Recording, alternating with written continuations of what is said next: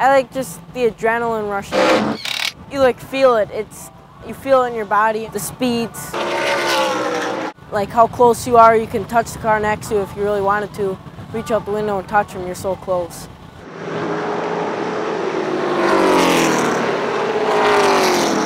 Some of the other kids that we're racing with this week kind of lose their heads a little bit. I think you've seen it. There's a lot of young kids coming up through the ranks these days, and a lot of them handle themselves pretty well. And Derek's definitely one of the better ones. He's 14, but he has experienced a lot of different tracks and a lot of different styles of racing. They're all pretty nice to me. There's a bunch of other people like Harrison Burton that are the same age as me, and we all respect each other, and then we get to respect back.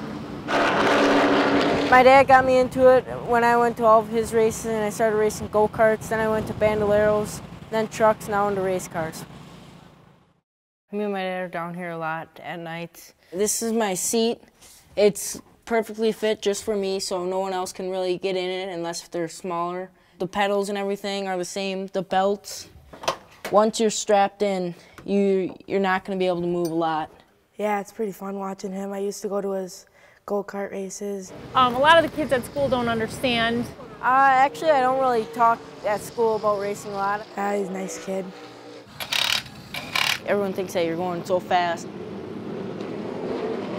They're like, oh, how can you do that? Well, really when you're that close to other cars, it's just like driving on the highway. You can't really tell that you're going 100 miles an hour. The biggest goal would be to make it to NASCAR, but first we've got to focus on everything that's down here, like the Super Late models, and win all the stuff that we can in that.